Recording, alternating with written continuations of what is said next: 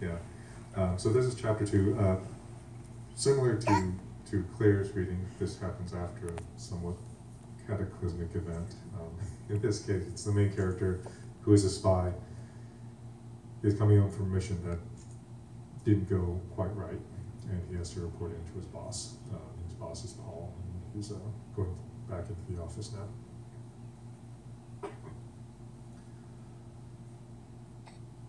Paul's on a vid call when I walk into his office. I probably should have knocked first, but I'm here now, and staying will be marginally less awkward than leaving. I quietly sit down in one of the 2 chairs in front of his desk. The wrinkles around Paul's eyes and mouth make him look dignified rather than old. His gray hair reflects more light than you'd expect, looking almost silver. If he put on some weight and grew a beard, he might look like Santa Claus. With a beard and pointy hat, Merlin. With mutton-chop sideburns, an 18th century robber baron. Or was that the 19th century? Whenever people were still building railroads. He looks the same as that first night I met him. For better or worse, he's been the one constant thing in my life for almost a decade now.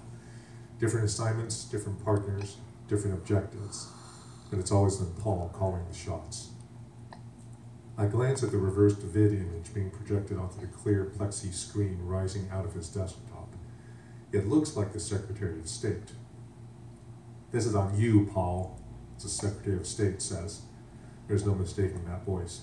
"You said your boy could handle it."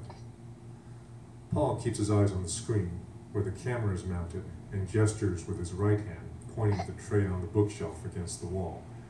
I get up and pour myself a glass of water. Of course, he's already gotten the medical report from Jessica. "He did handle it," Paul says. "We've successfully retrieved the item." "You and I seem to have different standards for success."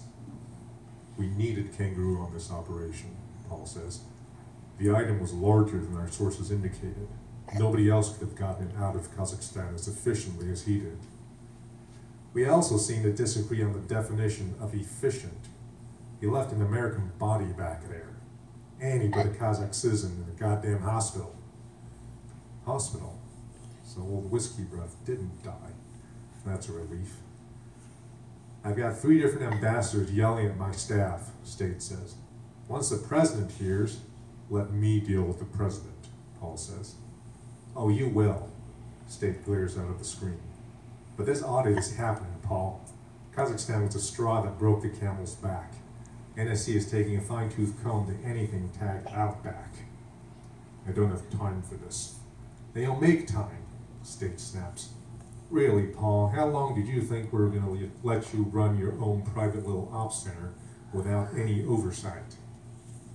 "I thought the subcommittee was more interested in overlooking."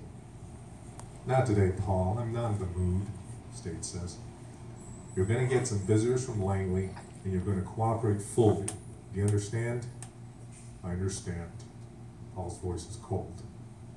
State sighs. "Get your house in order. That's my advice, as a friend."